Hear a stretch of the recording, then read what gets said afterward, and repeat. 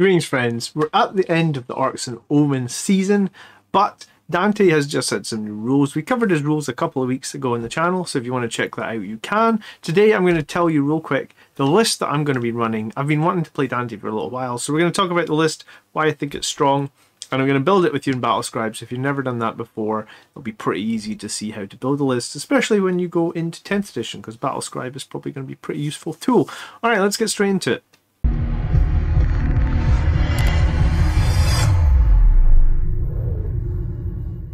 So hello, and if we're just meeting, I am John, and this is the Blood Angel Commander channel, where every week we do various videos on how to get the most out of your Blood Angels. So let's talk about Battlescribe. I mean, load it up, add the Warhammer 40,000 data, and update it. I actually already updated it before we start this video, so we're good to go. We're going to click New, or Create Roster. This is going to be Blood Angels.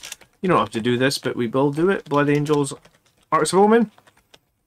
And we're going for 2,000 points, and we will just add our Blood Angels Arks of Omen detachment. Cool, it's already defaulted, but there is other choices there if you've never used it before. So we add our detachment, very, very simple, and then we choose our battle size. So it's a Strike Force battle, we're Blood Angels, and the game type is Arks of Omen. There we go. So that's the basic admin to start the game off. Alright, so we can close this. Agents of the Imperium. I do run Agents of the Imperium, and I run a squad of Voidsmen at Arms. I think they're very useful for retrieve battlefield data, or behind enemy lines, or just, they can be used for engaging all fronts. They can also just be used to hold an objective. So for Voidsmen at Arms, it's 40 points. You're going to get 4, like, toughness 3, 1 wound guys with las guns, and 1 with a rotor cannon. These guys typically don't get to shoot. They're here to perform battlefield data. So for 40 points, I think you can't go very wrong with them. They are also classified as troops, which means for battlefield data, they can always pass on the turn they come in from Deep Strike. Right, or Strategic Reserve, sorry. I know they're going to change everything from Deep Strike, but that is that. So we're going to add Commander Dante, and he will be the Warlord. By giving him the Warlord, he will give us +1 CP. I'm not going to take his Warlord trait. I don't like it. It's as simple as that. I'm going to take a Chaplain on a bike, and that will be our Primaris Chaplain on a bike. He's coming in at 115 points. I'm going to make him the Master of Sanctity, so you can do multiple litanies. I am also going to give him a Relic of the Chapter. I think it's actually supposed to just be a Relic, which is the Vox Spiritum, which basically makes his auras 9 inches. I'm going to give him Canticle of Hate, so that's +2 inches to charge and +3 inches to piling and consolidations. And I'm also going to give him Litany of Faith, so that would be protection against mortal wounds. Again, that would be a 9-inch bubble of protection against mortal wounds. He is also giving his Leadership aura of Leadership 9 in that 9-inch bubble as well, because he is a chaplain, and you know, friendly units can use his leadership from the spiritual leadership. I guess just core, not everybody, but friendly core can use that. And then we're going to give him a Warlord trait, and the Warlord trait I'm going to give him, which I think is possibly the best Warlord trait that exists in 9th edition, which may very well be gone in 10th edition, will be Rights of War. So basically everything within 9 inches of him that is core or character will be OBSEC. So you've got Dante to lead our troops, and we've got this Primaris Chaplain to buff our troops. Okay, we might need a Sanguinary Priest. We're going to come back to this. Troop-wise, we will go Incursors with a mine, so they can get a bit of charge protections, and Infiltrators with the Helix Gauntlet, so they get a bit of durability. Now, we might tweak this when we get to the very end of the list. We'll see. For elites, I'm going to start with a 3-man Blade Guard Veteran Squad, and I think the Blade Guard Veteran Squads is pretty interesting with 3-man. We can give the Sergeant a Neo-Volkite Pistol. It's not really worth it if you have to pay 5 points, because right now it's free. I'd totally do that. So we've got our Blade Guard, and this little 3-man squad will be a bit more durable than like a regular 5-man squad, in that they've got better armor save, and they have an invulnerable save, and they're also a bit better against 2 wound damage because they have 3 wounds per model. We might try and put 2 Blade Guard veteran squads in here, or a 6 in combat squad them. I think going into 10th edition, Blade Guard are going to be very useful. I've been saying that a lot, and I am going to be running Blade Guard probably. I'm about to finish painting my 8th Blade Guard, but I think I want to get a couple more. Alright, what's next?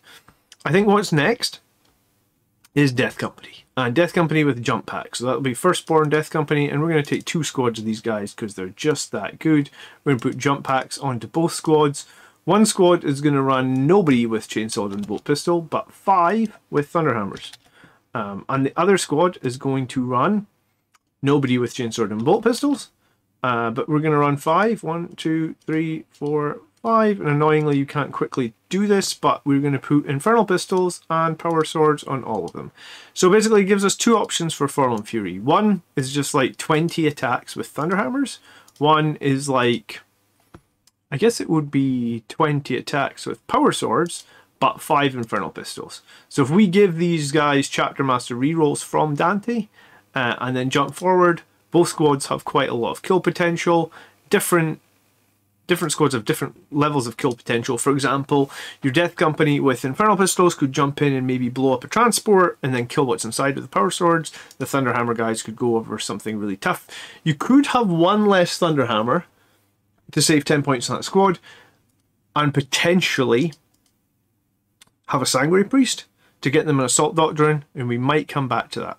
Now, I am running Sanguinary Guard at the moment, and I do like Sanguinary Guard, so I'm going to run 5, and I'm going to put Infernal Pistols on all of them, because that is, I think, much better. My Angelus Bolt Guns never seem to do much for me, so 5 Infernal Pistols on a squad of Sanguinary Guard I like.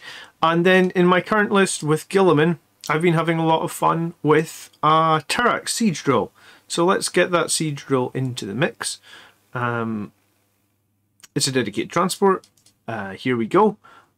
It is going to have heavy flamers on it because I'm trying to try and keep the points cost down. It's deadly in melee, and it has basically heavy 5 Melta rifle on it. I think it's called Melta Cutter, and it's heavy 5. Yeah, and remember in melee, it's going to be strength 14, -4. D3 plus 3 and D3 plus 6 against vehicles.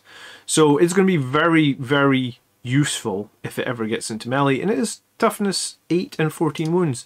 What's really good right now to put inside that Terax, because the Terax has 5 Melta shots plus 2 heavy flamers, is a squad of Sternguard. I've been running Sternguard for a while now. They are super cheap for what you get. So we'll take a Sternguard veteran squad. The way I am running mine is we're going to have 3 guys with combi plasmas. Sorry, I have to unclick special issue bolt guns. So basically, there we go. 3 guys with combi plasmas. Actually, though, that would be the sergeant included. So the sergeant is going to have a combi plasma and a power fist, because a power fist is free. So why would we not take that? It's pretty cool. Okay. And then within the Sternguard squad, you're actually allowed 2 special weapons. Let me just tweak this. So this would be a combi plasma, and our 2 special weapons. Do I have to do something here? Yeah, 2 you can have with heavy weapons. So let me remove 2 of the regular guys. Remove. Have I done this wrong? Nope, hopefully not. So heavy weapon 1 will be a free multi-melta. You have to pay points for multi-meltas in just about every other squad at the moment, but with Sternguard they're free. So we'll get 2 guys with multi-meltas. We'll get the sergeant with a combi plasma and the power fist. We'll get 1 guy with a combi plasma, and we'll get another guy with a combi plasma. So what this basically gives you for 100 points is 4 multi-melta shots.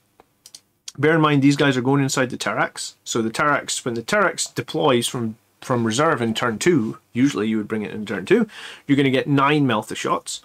If you include the heavy 5 from the Termite, you're also then going to get 2 heavy flamers from the Terax, and then you're going to be able to rapid fire. Hopefully, if you deploy within rapid fire range from those plasmas, you're going to be able to shoot 6 rapid fire plasmas, potentially on high power if you place your Terax within a good area close to Dante, so you can reroll the ones, or you just have to shoot on low power. Remember, you can rapid fire the bolters that these guys have as well, and yeah, that's pretty cool, right? Now the next thing you can do, which is pretty cool, is put a Firstborn Tech Marine inside the Terax, and I'm going to do that as well. So this is where coming back I think it's good to have 5 Thunderhammers in this Death Company squad, because I don't have a way of getting them in Assault Doctrine without paying 2 CP. You don't always want to have to pay 2 CP for the Furlong Fury, so if I can get away with not having to pay 2 CP, and I've just paid 10 points extra to have that 5th Thunderhammer, I think it can be worth it, right? So in that case, let's go back and let's take the Firstborn Tetmarine, because he goes inside of Terrax. Who knows what will go inside of Terrax in the new edition? Hopefully Bladeguard. But anyway, we get our Firstborn Tetmarine inside the Terrax. He gets the Servo Arm for free. We're going to give him a Relic of the Chapter, which is going to be Icon of the Angel, wherever that may be in this list. So that is all Blood Angels can reroll charges within 6. So the Sternguard can reroll, the Tetmarine himself can reroll, and the Terrax can reroll. So when we do cast Canticle of Hate from a Primaris Chaplain, assuming we bring down the Sternguard and the Tetmarine within range of the Chaplain's 9-inch bubble, we're going to be able to reroll both their charges and get +2 to both of their charges for the Canticle of Hate, and then we're also going to be able to reroll the Terrax's charge. The Terrax will have to make the charge on an 8 because he's only going to get +1 because he's not core, but still, it's a free reroll and a charge on 3 units. Potentially you might bring down another unit of these guys, or you can bring down the Tetmarine pretty cleverly and maybe get some rerolls elsewhere as well. Okay, so let's talk about the Tetmarine's weapons. He can take a Combi Melta, and that will be free. So that gives us 10 Melta shots now. He can also take his Servo Harness, which is free. The Servo Harness includes the Plasma Cutter, which can be supercharged, so you get a 7th Plasma shot. It includes a Servo Arm, so basically he can make an extra attack, which is basically a Thunderhammer if you think the Servo Arm, but without the -1 to hit. The Tetmarine hits on 3s, so it's kind of the same. And it also includes another Flamer. So what else can the Tetmarine take? I believe he is allowed to also... He's obviously got his Axe, he's got his Melta, but I believe he is allowed... is it here? I thought he was allowed a... Maybe Battlescribe doesn't have it. I believe in the rules as it stands, he's allowed both the Servo Arm and the Servo Harness. Now, I'm not seeing the other option. Maybe just check that, but I believe he is allowed both. I guess Battlescribe hasn't picked it up. And this is the thing about Battlescribe, it isn't always 100% accurate. So maybe just make sure of that. So we're at 1,425 points. The Tetmarine also means that if the Terrax doesn't die, then he's making that Terrax +1 to hit, meaning the 5 Melta shots on the Terrax suddenly become hitting on 2s. The Terrax does move 8 inches, so it's got like a 20-inch threat range, and if it's got a bunch of not multi-meltas, but a bunch of Melta shots hitting on 2s, that's pretty useful, especially with how deadly it is when it charges. Right, I've also been fielding the Gladiator Reaper recently. I think you could also maybe field double Bile Predator if you wanted, but the Gladiator Reaper right now gets the Heavy Stubber, the Rocket Pods, the Auto Launchers, it's all for free, and it's coming in at 150 points. It's fine, it's cool, it's decent. Like I said, Bile Predators could do the same, but this will totally wax my infantry. I've had good success with it against World Eaters, and generally it's just a useful tank to have. The Strength 6 on the main cannon, which is 24 shots, means against Toughness 3 infantry, wound on 2s, you can do a lot of damage with the Gladiator Reaper. Again, bonus points if you can ever get it near the Tetmarine. So what else do we need in this list? Well, I like to run a Whirlwind because I like the ability to make my enemy fight last and or disable Overwatch. So I will run the Chill Whirlwind with the Castellan Launcher. We'll throw a Stormbolter on there for free, essentially, and that's just about it. So at this point, this was the list that I was running with Guilliman. You notice that there's 300 points left. Guilliman would obviously fit in those 300 points. The difference is we've taken Guilliman, we've dropped our Chapter Master on a bike that I've been running for 145 points. We've brought in a Primaris Chaplain on a bike for 10 points less, but with better auras. We've brought in Dante because I really want to field him, even if his 9th edition rules aren't as good as I wanted. So the last 2 units that I was fielding with my Guilliman list would have been a Terminator squad, and this would have been a Thunderhammer Storm Shield Terminator squad. In the moment this list has 4 CP, And what I'd found has been pretty cool with my Terminator squad was I was actually running this a little bit different. Let me add it. I was giving the Sergeant... sorry, this is a Terminator squad with guns. Let's remove that. Close combat Terminator squad. I was giving the Sergeant the lightning claws, and I was mastercrafting one of them, which means when the Sergeant fights, assuming he's being charged or is charged, he has 3 attack space plus 2 from lightning claws plus 2 from charge, so he can make 7 attacks, 6 of which he can make on that mastercrafted lightning claw, 1 of which he will make on a regular lightning claw. Then the other 4 guys are my Thunderhammer Storm Shield guys, meaning that I'm taking all the damage on those guys. They've got really good armor saves. They essentially have like a 1-up save because they're a 2-up save. The Storm Shield giving them a 1-up save. If they're in cover, maybe they're on a 0-up save. So if these guys are ever in cover, they need to be hit with -2 just to be on 2s, -3 to be on 3s. They are very durable. So this was my list. Basically, Guilliman was here. Now the difference is, by removing Guilliman, I have 135 points. There is a little advantage that Guilliman has over this list in that Guilliman's aura is a little bit bigger than the Primaris Chaplain on the bike, and Guilliman's aura also gives the Terrax +1 to charge. So I guess in this case the Terrax will not have +1 to charge, and the Gladiator Reaper will not have +1 to hit. So based on this, or reroll ones to hit, which was nice on the Gladiator Reaper as well, I could basically be on board here with, I talked about it before, adding making this a 6-man squad of Blade Guard, because that was my 6 elite choices, and then basically combat squadding. That I feel like would be totally viable. The other thing that I think might totally be viable is to remove the Gladiator Reaper, as cool as it is and as much as I like it, and add 2 Bile Predators. Because when I ran 1 Bile Predator, it didn't feel like enough, but when I ran 2 Bile Predators, it actually felt really good. I only ran it a couple of times. I ran it with the Heavy Bolter and the Twin Assault Cannon on both. They obviously get a free Storm Bolter, a free Hunter Killer Missile, so you should take those things as well. So what you would get then is you get 2 Twin Assault Cannons, so that would give you like 24 shots, strength 6 -1. You would get 12 Heavy Bolter shots, so that's strength 5 -1, 2 damage. Then you get the Storm Bolter, then you get the Hunter Killer Missile. And at this point, I have like 65 points left over to play with. Well, there is not a whole lot of things we can do with 65 points, but we do not have any fast attack in this list, so that's where I jump into. I would say a land speeder with a multi-melter right now would be very useful. It's kind of a go-to unit for many a Marine list. That would be 60 points. I think that's about the only thing you can do. I can't think of anything Marines can do with an extra 5 points here. Yeah, I mean, maybe we could put a Power Fist on one of these Death Company. I think it would be sort of small. And I think I'd prefer running 2 Bile Predators over the single Reaper if there's no buffs to be had, right? Because like the thing about the Reaper that works quite well is you keep it next to Guilliman, you reroll the 1s. If you've got 2 Bile Predators, it doesn't really matter where they are. It's 2 distractions. They have fairly decent range on those Heavy Bolters. The Assault Cannons are kind of useful. And this list could easily be changed. Like we could easily drop we could drop the squad of Terminators. We could bring in more Sanguinary Guard.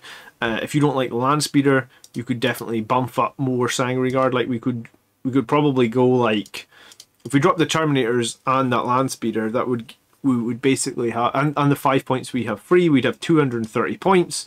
So we could basically do 2 6-man squad of Sanguinary Guard in here instead. I think that would be pretty cool. It would definitely be more mobile. It would still have like a bit of durability in that we've still got Blade Guard veterans. We've still got a couple of Bile Predators. We've still got a Terrax on the Alpha Strike.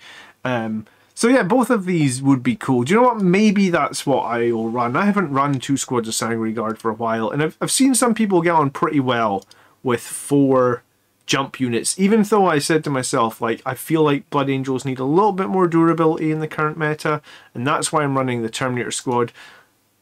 Let's go back to where it used to be. So I guess the reason that I like that actually though is I don't have 12 Sanguinary Guard with Infernal Pistols. I guess if you got 12 Sanguinary Guard all loaded out with Infernal Pistols, that would be the better option. maybe I'll proxy some Infernal Pistols this week. But yeah, so I would move this to a 6-man Sanguinary Guard. They would be all Infernal Pistols. I would add another Sanguinary Guard. And they would all be Infernal Pistols. Let me add 2 more here. And then at that point we would have trouble because we would have 20 points left over. And with Marines right now, it's actually very difficult to spend those last 20 points. It is... I mean, I'm at a loss. I don't know how you would actually spend 20 points. I guess we would lose the Incursor Squad, and we would replace them with Infiltrators. I guess that just gives us more board control in terms of, like, and more survivability with the Helix Gauntlet. We lose a little bit of damage output, potentially. And yeah, there's no real way for us to spend those last 10 points. Oh, I guess we could put Volkite Chargers on the Terrax. There you go. I think having the Heavy Flamers on the Terrax is pretty useful. It's basically 2d6, strength 5 auto hits. The Volkite Chargers are going to be heavy 4, strength 5, no auto hits, but 6s are mortals, and it could do 2 damage. It's got longer range. I actually think the Heavy Flamers are fine here. But yeah, I guess the Volkite Chargers, if for some miracle the Terrax survives through a single turn, then it get essentially, I guess what you could do is you could shoot. If it survives through a single turn, you could shoot with your +1 to hit. You'd have heavy 8 hitting on 2s. You're probably going to make some hits at that point, get some mortals, do some damage from weight of fire. So this is probably the list that I'm running on going to run on the channel, and it's right at the end. It's right at the end of 9th edition, so I don't know how much more time we will have to experiment with 9th edition lists, but I wanted to run a Dante list. I'm not going to another tournament 9th edition. Next tournament I'm going to will be 10th, and I'll be looking forward to running Dante in 10th 100%.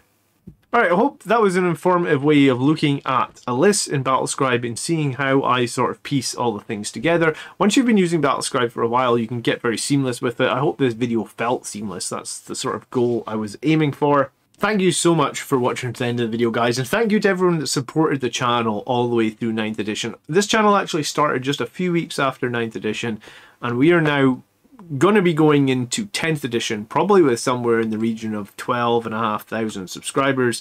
It means so much to me. I really do appreciate all your support. I hope you consider liking this video, and make sure you subscribe because we have new Blood Angels content out every week. I have been John, the Blood Angels Commander, and I will catch you in the next video. By the blood are we made strong, my friends. Peace.